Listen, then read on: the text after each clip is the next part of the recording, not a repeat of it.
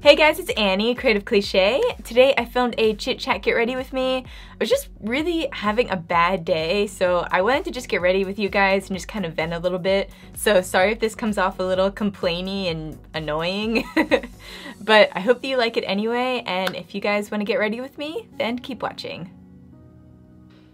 Okay guys, so I'm gonna start out by using the Tarte Rainforest of the Sea collection. And I'm gonna go in with the shade Tiki in my crease. So that is like a really light nude color. I'm definitely having one of those days where just like everything is going wrong, and it's just like a bunch of little things, you know, that just make you wanna like break down and cry and like curl up in a ball and not do anything at all.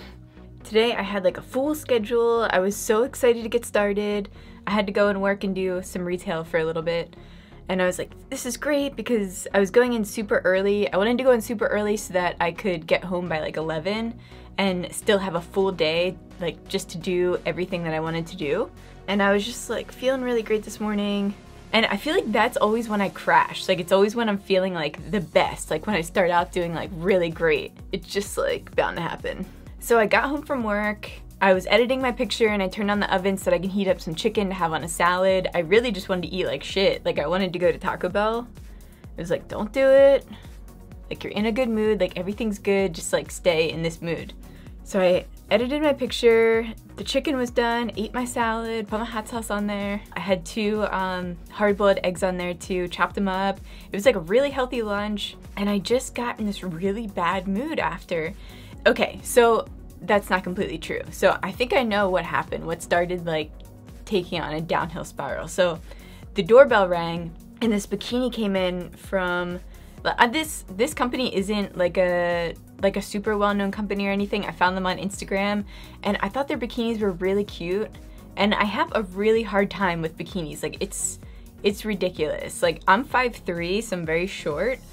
And I wouldn't say that I have like big hips or anything, but I have a big butt and like big butt for my proportion. So I always have to get like a medium for the bottom, and even sometimes I'll do a large so that I can make it more like high-waisted and make myself look taller.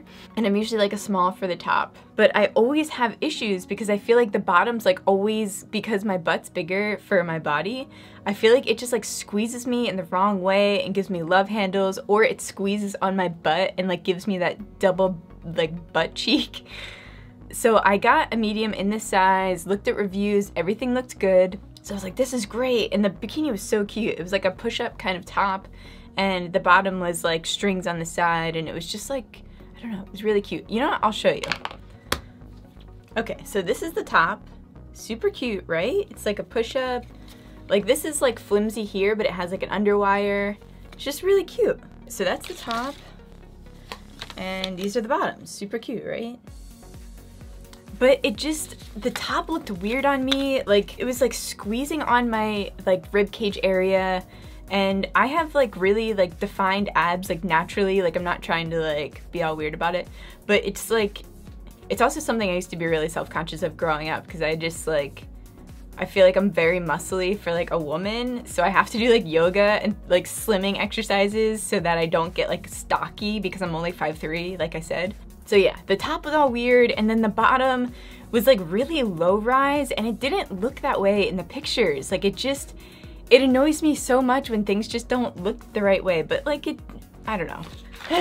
Everyone's body's different, so it's hard to go based off of pictures and reviews and things like that, because like not everyone's style is the same either. Like I always look for things that are more of like a high rise, or that I can make into more of like a high leg, like bikini bottom, or jeans, any kind of bottom really. I try to make it like a high leg to make myself look taller. But that just put me in a bad mood. Like it was just such a bust. I hate that feeling when I get so excited about a bikini. And also I've been trying to order this one from Pretty Little Thing for like 2 weeks now, and it keeps declining my payment. And I'm like, I know it's not my card. I have plenty of money in the bank. Like it's not my card. So I don't know what the hell's going on. And then I kept like telling myself, well, you know, maybe it's just not meant to happen.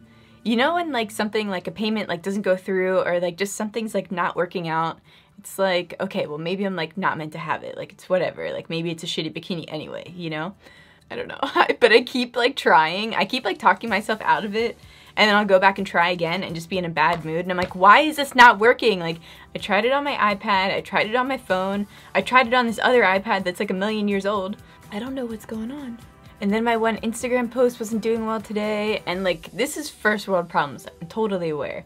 But it's just, when you work really hard on something, it just sucks to see it not do as well as you thought it would. And obviously that happens. It happens just all the time on Instagram. Instagram's very like flighty when it comes to things doing well. Like, I post at the same time every single day, but it just has to do with who's actually online at that time. And Instagram's always switching up the algorithm, so sometimes it pops up in people's pages, sometimes it doesn't. Or it might just have been a character that I thought, you know, would do really well, but it doesn't really resonate with other people. It's a mixture of a lot of things, I'm sure, you know. But it just, like, on top of my already bad mood, it just, like, ugh. Just made it worse, you know? And I received a few hate comments, and it's just like, it's always from the people, like, go click on their profile, and it's always like, they have like the wonkiest like eyeliner and eyelashes imaginable, and then they have like an inspirational quote as their bio, and it's like, get it together. I just really don't understand like writing a negative comment on someone's stuff. Like, I don't think I've ever wrote anything bad about somebody else's photo. Like, I just like can't even fathom it. Like, if it's something that you're not crazy about, like, don't even click on it. Like, and a lot of people have the excuse, well, you popped up in my explore page. Well, you still don't have to click on it. Like, you're still scrolling, and if it's something that you don't think you're gonna like, don't click on it. And anyway, by clicking on it, you're just gonna see more posts from me anyway. It's just like, ugh. But I think the thing that most people don't realize is that you're actually promoting that post by commenting on it. It's showing to now all of your followers, and it's just promoting the growth of the post in general, which it's like, you're helping me out by commenting on this, whether you're writing a negative comment or not. It's just, it works the same on YouTube as well with like likes and dislikes. Even if you dislike this video, it still shows that there's interaction with the post or the video. So you're actually promoting it by being negative. So I mean, it's kind of like a win-win for me, you know? Okay, to like slightly change the topic, this was another thing that put me in a bad mood today, was that so I ordered this calendar from Amazon, and it's just like a week calendar, like a week-long calendar. And I figured that would help me out because like, if I see like a big calendar of all this stuff, I just get overwhelmed and then I wind up not doing anything. So I figured like if it was just a week, it would help me be more organized. That way I can fully lay everything out, like literally start getting into like increments, like by the hour almost, or every like 3 hours have like something posted, like a cartoon. And I want to have like a chore each day so that I feel fulfilled in that way, like something to do around the house too.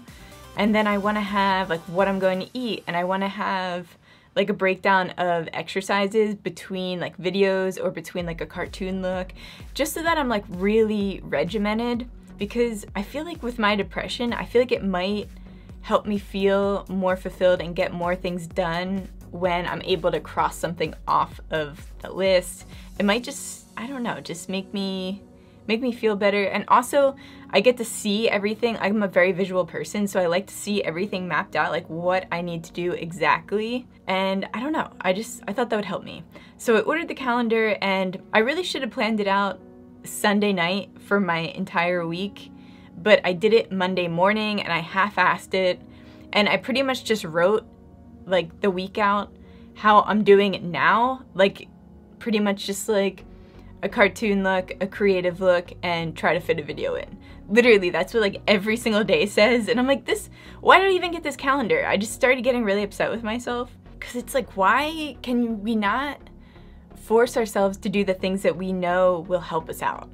And like I've said on here plenty of times, when you know you need to do something, just do it. Don't even allow your brain to think about it first, because that's when it's gonna trip you up and you're not gonna do it. But that's why I thought that the calendar would help me out. I don't know. In my mind, I was like, okay, well, this would be great, because then I literally just have to see it and just do it. Like, I'll just set an alarm clock for that exact time that's on the calendar for when I need to go into something, and then just do it. and I'm not even taking advantage of it. It's just like, what an idiot, you know? And also in every video now, I feel like I'm focusing on the amount of times that I say like and you know, and I'm driving myself nuts. It just, if you wanna be very annoyed with yourself and hyper aware of all the annoying things that you do, start filming yourself because it's real. You start thinking like, wow, why does anyone even want to spend any time with me at all? I feel like I'm also very unrealistic with goals that I set for myself. Like, we're going away to Mexico in May, March, April, May. Yeah, May.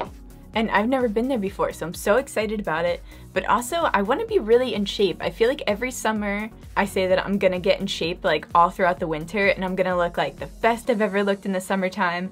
And it's always like a week before I need to go is when I'm like, I'm on it, you know? And then I start working out for like a week, and obviously you're not gonna get anywhere within a week. And I really want to break that. I think what it is, like I said, my goals are too big. Like, I'm gonna do yoga every single day. I'm gonna work out every single day for an hour. It's gonna be great. I'm gonna be in the best shape ever. And it's like, that's just not realistic. I think if I were to say that I would do yoga like 4 days a week, I think that's more realistic. And I'll probably wind up sticking to that more than I would by saying that I'm gonna do something every single day. But also, the thing that annoys me is that I know that it's possible. Literally, if I wanted to work out every single day, I could plan that in. If I was a planner, if I could get onto this fucking planning thing, I could literally do it every day. I just need to be more regimented, and it's so frustrating. Like, get it together. And I listen to a lot of inspirational speakers, a lot of videos, and a lot of audiobooks, and I find that when I'm in this mood, it actually makes me in a worse mood to listen to them because it just, I don't know what it is. There was a compilation that I was watching on YouTube, like a compilation of a bunch of different motivational speakers. And there was one where Arnold Schwarzenegger was on. They did like a clip of him for like 15 minutes talking. And actually Arnold's very inspirational. He's like crazy. But he was saying how he only like sleeps like 5 or 6 hours a day or something, and like when he was starting out he was taking acting lessons, then he was like going and taking karate lessons, and then working out in the gym for like 3 hours, and then like going to do a movie and like go and do, I'm like, what the? And he like had a plan for like to spend time with his family too. Like he like literally blocked out his entire day like in increments. Like it was just like, that's how it was. I just wish that I could be like that. And I know that you can teach yourself to be that way. There's skills that you can learn. Like anyone can do anything, and I strongly believe that. I just wish that I could get over my bullshit and just fucking do it. I think they say if you do something every single day for, how many days is that? Let me put this eyelash on before I look that up. Okay, so it says on average it takes more than 2 months before a new behavior becomes automatic. 66 days to be exact. It's very exact. What? And then it says it took anywhere from 18 days to 254 days for people to form a new habit. Wait, what? So which one is it? Is it 66 days or 254 days? So I guess like it says it depends on discipline, but I hope that mine doesn't take 264 days. It would be kind of fun to vlog that. Like doing something every single day, like doing the thing that I want to become a habit every single day for 66 days. But it's like, who would watch that? And would I have the consistency to like film that every single day? I think that's the real question. But do you ever just sit and wonder if you're actually really depressed or if you're just really lazy? Also, I need to get better at just cleaning up my area in here. I think that really hurts my drive to do things. I don't know, when you have like a messy work area, I feel like it just puts me in a really cluttered mood. Cluttered mood, I don't even know how to explain it. But literally, like my paint, like, I wish that you guys could see this because it's just like a disaster. Like I have my paintbrushes all over the place. My mat here, like I have like a plastic mat that I have here because I glue a lot of things down and I don't like getting that on like my actual countertop here. So that's just filled and encrusted with paint. So every time I like need to go like look in my mirror over here and put my elbow down, it's like there's paint on my elbow, and then there's like, I'll put my finger in something over here and then that's paint, and then I'll go to wipe my face and then it's on my face. It's just very chaotic. Also, I forgot to tell you guys about this blue line on my forehead, so if you keep staring at that, I don't even know if you can see it on the camera. It's not showing on my monitor, but if you're watching it on like a bigger screen, there's like a blue streak right here. There's this blue paint that I use by Wolf FX. It's this guy actually here because I'm so messy. It's actually on my desk. But this is by Wolf FX, and this is, why does it say white on the bottom? That's weird. But this is like my aqua color. For some reason, this one always stains me. I don't know what it is. Like blacks don't stain me, nothing. It's always blue. What is that? It's like it's weird because there's like a scientific explanation for it that some colors, depending on your chemical makeup, will stain you. And it's really, really strange. Yeah, I don't even know why I explained that, but just in case you were looking at that, I tried caking it up with some foundation. So if you were like, why is your forehead so cakey? That's why also. And I forgot to put foundation on my neck, so my neck's not matching my face, and that's what kind of day it is. So let me just do my hair and I'll be right back. While I was waiting for my straightener to heat up, I figured I would go down and fold some laundry just to like make myself feel better. So I go down, fold the laundry, come back up, go to straighten my hair, and notice that I just plugged it in and didn't turn it on. The universe is punishing me, guys. But I hope that you guys like this video, even though I just complained the entire time, and I feel like I've worn this shirt in like the last 5 makeup tutorials, but like, who really changes their shirt every day? Like I feel like I wear like the same shirt for like an entire week before I even put it in the laundry. Does anyone else do that, or am I just really gross? I don't know. But I feel like it's always like the big t-shirts that I just wear around the house, and I'll just keep wearing it over and over again. It's not like I'm wearing it out. I mean, sometimes I do that too, so I don't know. But I love you guys, and I'll see you on the next one.